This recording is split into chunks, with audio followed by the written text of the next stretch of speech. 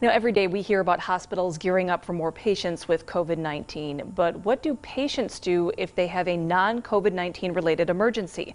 Eyewitness News reporter Revathi Janaswamy has more. For people like Christina Davison, whose fiance has severe asthma and has a respiratory infection, the hospital has now become a worrisome place. It's scary to think about, considering the fact of how low his immune system is. Do we take him to a place that's hot for COVID, or do we just kind of sit and, wait it out here?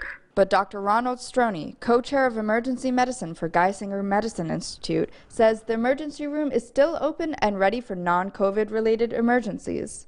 So any person who believes they have a true emergency should not stop from coming to the emergency department. We're still here to take care of emergencies. Dr. Stroney suggests that people call family doctors for minor illnesses or injuries. If it is an urgent situation, they should call their doctor, but also recommends they go to an urgent care facility.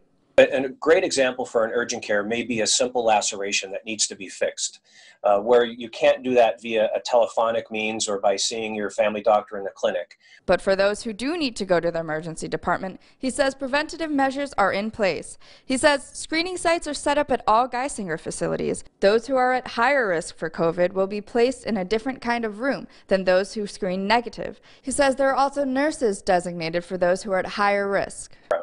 Do we try to intersperse those nurses amongst other patients in the department? No, absolutely not, unless it's absolutely necessary. Treatment for non-COVID emergency cases, like a heart attack or stroke, will remain normal, but Stroney says staff may wear different apparel and use different personal protection equipment.